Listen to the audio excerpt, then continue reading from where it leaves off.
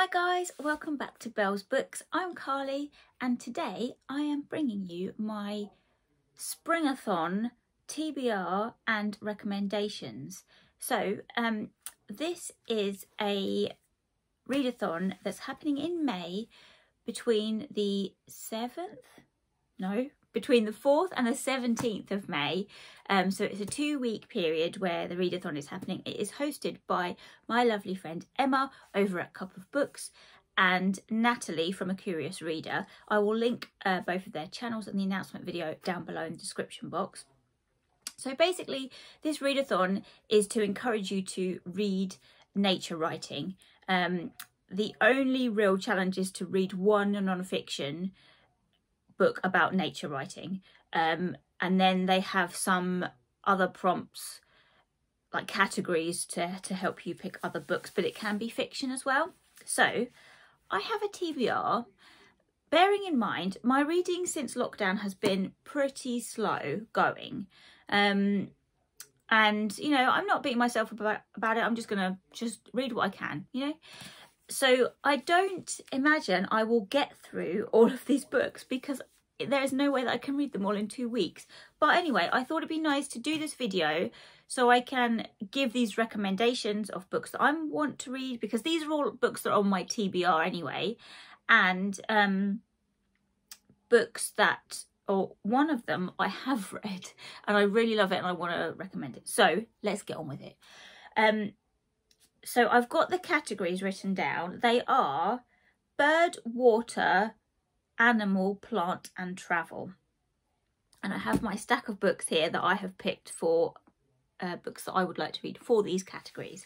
Okay, so the first one is bird, and I have picked H is for Hawk by Helen MacDonald. I've had this on my TBR for a while. This is a non-fiction book about Helen. It's a kind of a memoir talking about a period of grieving that she was going through. Her father died and she was grieving, and as a strange response to that, she decided to train a goshawk. So this is her memoir talking about that period where she was training this goshawk.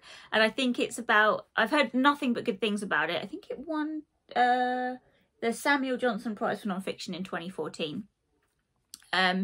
I know it's well loved. So it is about her dealing with grief and finding the connection through this bird to overcome her feelings. That's as far as I'm aware, but I know that it is it's a well-loved book. So I've been wanting to get to this for a while, so I thought I'll put this on. Okay. So that's my only bird category. The next category is water. I have one dubious one, which is the one I want to read. Now, technically, I don't think this fits in, but I'm counting it anyway. I don't care. I want to read Weather by Jenny Offel because it's on the Women's Prize shortlist. It's only small, and it is about climate change. So it kind of has stuff to do with, you know, nature. I don't think there's much nature writing in it. I don't know. Anyway, I know it's a novel about anxiety to do with climate change. It's told in vignettes, and I think it's might be fairly experimental in style. So it's one that I'm really keen to get to. It is about, oh, what's the character's name? Lizzie.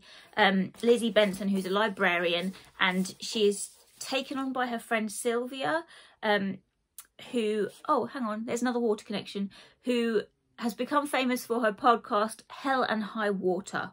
So that's why I'm counting it. And Lizzie is taken on to kind of answer the mail she receives from the podcast. And she gets opposing views from like all the left-leaning people worried about climate change and the right-wingers worried about the downfall of society or some such product. So yeah, I'm counting this as my water read because I just really want to read it, and it's kind of got like a weather map thing on the front. I know it's dubious, but I'm going to go with it anyway. This book was very kindly gifted to me by the lovely, lovely Jen Campbell, because she had a spare copy and I nabbed it. So thank you very much, Jen, for that. And also, look, she sent me this beautiful postcard with a little fox on the front. Yay! Yay for book post. Now, this other book is my recommendation for the category of water. I have read it. It is To the River by Olivia Laing. I bloody love this book. It's one of my favourite books, honestly. And it is, it's a genre-defying book because it's about a journey that Olivia took. So it's non-fiction. It's about a journey that Olivia took down the River Ouse, which is the river that runs past my window. I've turned my camera around today so you can kind of see a little bit outside. I would have liked to have filmed outside, but it's raining. It's been raining for 2 days, which I'm very pleased about because my allotment is getting watered. So I thought you could see, but you can't really see it, the tree outside my house. Anyway, so this is Olivia's journey down the River Ouse, and it is kind of it's beautiful, beautiful nature writing in here. And it is also like literary biography, because she talks a lot about Virginia Woolf. She goes past, I think she goes past where Virginia Woolf used to live, and it's a long time ago that I read it, but I just remember it was stunning.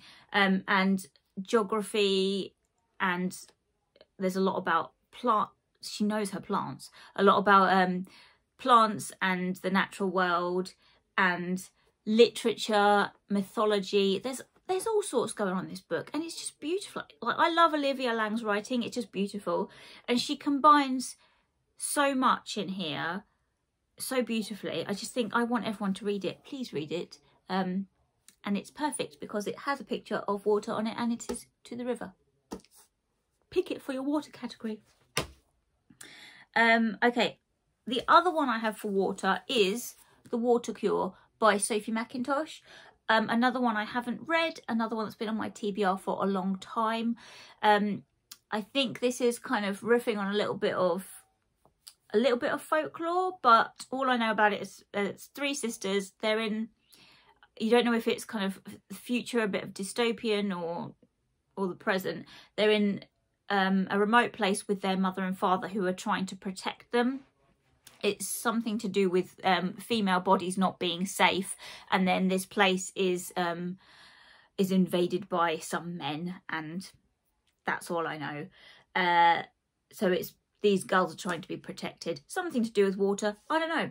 I picked this up when I was in Cornwall, at one of my favourite bookshops in St Ives, and I don't know if it's supposed to be set.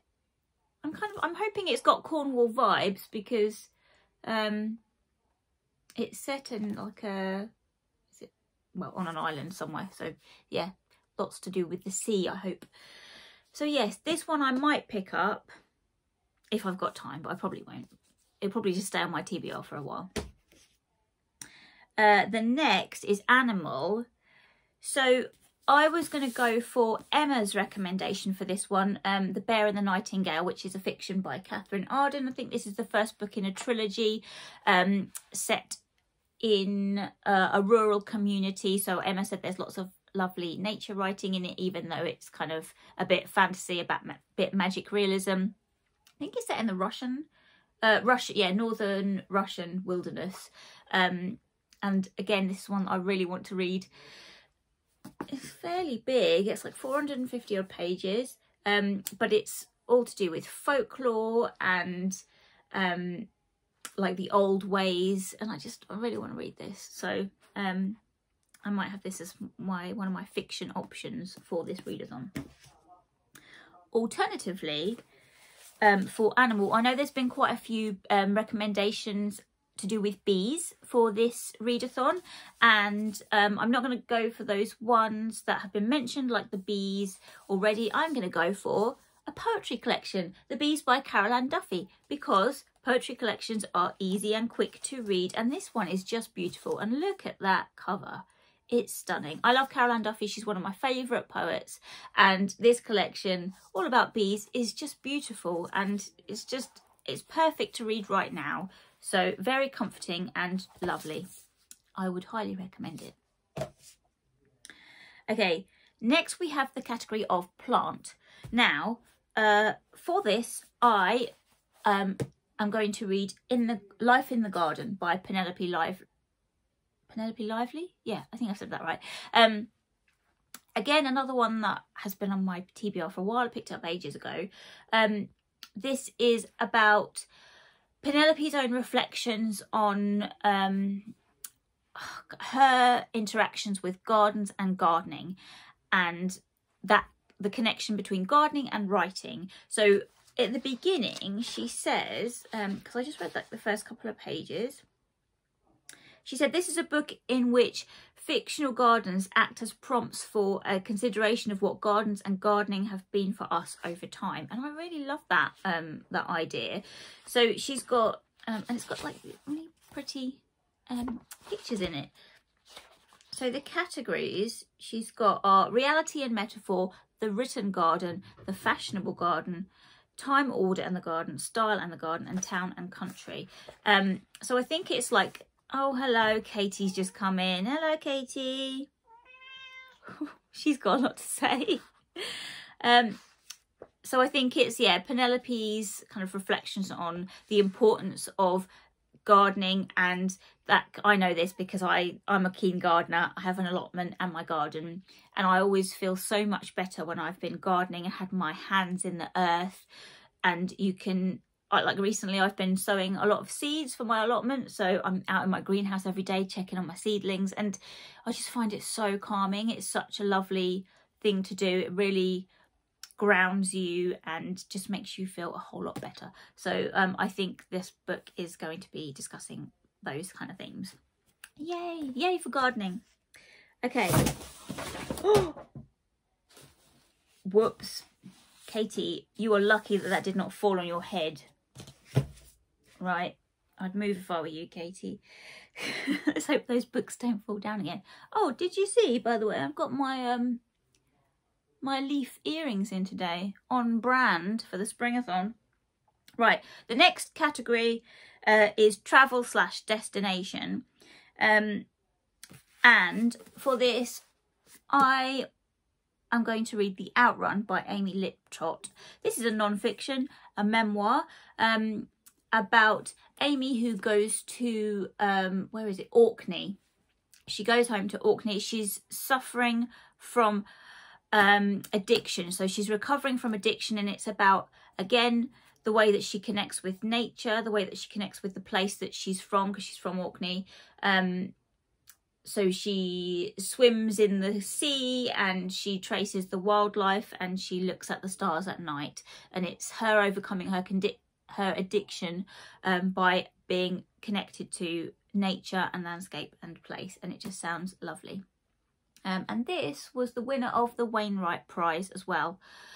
So I think it might be my choice next for my book club. If it is, I might pick this. Then I can kill two birds with one stone.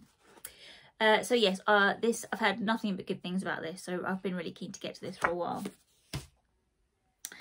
Okay, the other choice I have, again, this is a bit of a dodgy one, but I'm going to go for it. The Bass Rock by Evie Wilde, just because I've heard so many good things about it. Simon from Savage Reads has been going on about it, and I really want to read it.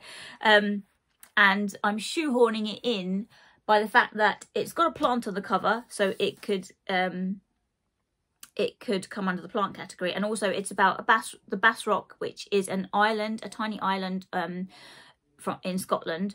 And I think that's the setting of this book. I don't know how much nature writing there is. Probably not a lot, because it's mostly to do with the male violence against women through 3 generations. But I'm just so keen to get to this because it's there's a little bit of kind of witchcraft and stuff in there. So it sounds amazing. It's about set over 3 different time periods, 3 different women and their experiences, basically with toxic masculinity and the men that enact violence upon them, and the way that they come to deal with that through sisterhood and yeah, and just solidarity. So I really want to read this, so I wanted to shoehorn it into this readathon somehow.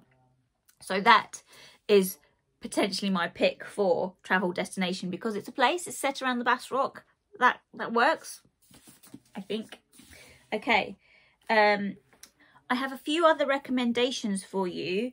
I also have A Poet's Guide to Britain, which is edited by Owen Shears. This is a collection of poetry, and this one might be a good one to pick up. It has, the poems are broken down into categories as well. So we have got, let me show you, categories like islands, mountains, and what's the other one? Woods and forest, coasts and sea. So you could pick this up and read a few. That's what I'm going to do, just dip into this and read a few poems for various categories, so that I'm reading kind of different things for each of the categories. And I thought this would be a nice thing to pick up more poetry as well. So that is one recommendation. The next one is At the Source by Gillian Clarke. Gillian Clarke is a poet, and I think a lot of her poetry is grounded in nature as well. This is more like a kind of a memoir, but it's more like the journal of a year, because she is based in Wales, I think, and yeah, in Wales, and it's her, like her writing year connected to the landscape, connected to the place that she lives in again, and how the land informs her work, informs her poetry, and just generally her life in general. And this just sounds beautiful, and again, another one I've been wanting to get through in a while. And it's not massive, you know, it's only like 160 pages. So yeah, so it's about her relationship to place and language and how they inform one another, which I thought is a really lovely thing to pick up. Another fiction choice, another dubious one, but again, I'm sticking it in because it's got a bird on the cover, it's got plants on the cover. It's another one to do with folklore and landscape, albeit a magical landscape. So this is set in the remote island of Neverness, which is obviously not a real place, but it sounds very much like there is a lot of kind of nature and landscape writing in here, even though it is a made-up landscape. I think it still counts. So it's about this village and the people that live there and the way that they are connected to nature. And it's very fantastical. So it says there's a character that is born with a wing for an arm. Just sounds beautiful. It sounds like there's some really rich language in here, and it's all kind of riffing on folklore and fairy tale kind of stuff. So, and just look at that cover, it's a beauty. So again, I might dip into this because I think it's a novel or short story. I think it might be a novel, but it has maps. Look. Oh, that's pretty. I do love a map in a book. Okay, and the last one I wanted to mention, because this video is crazy long, is a non-fiction, The Forager's Calendar by John Wright, which is a book I got for my birthday recently from my lovely friend Holly. And this is basically just the calendar of the year told in plants that you and things that you can forage to eat. I'm all about foraging. At the moment I can't identify anything, but that's why I've got this. So what I plan to do is take this out with me, because when I go, and obviously we're not allowed out only for one walk a day, but my allotment is literally just around the corner there. So when I go to my allotment, I walk through a nature reserve, which I'm very fortunate, and that's lovely. But there's lots of plants growing on the walk to the allotment. It's only like 5 minutes away. And I don't know what, apart from nettles, I don't know what most of them are. So I'm going to take my forager's book and see what I can eat from these things growing in the hedgerows. So yeah, it's lovely. It's just got like pictures of the various plants, and it tells you all about them, a little bit about their history, when people used to eat them, and what you can do with them. Amazing. So yeah, that is my last suggestion for this readathon. Let me know down in the comments below if you're going to be reading any of these books, or what you're going to be reading for Springathon. It sounds like an excellent readathon. Thank you very much to Emma for putting it on. and I will let you know how I get on with my wrap up at the end of it. All right, speak to you later, guys. Bye.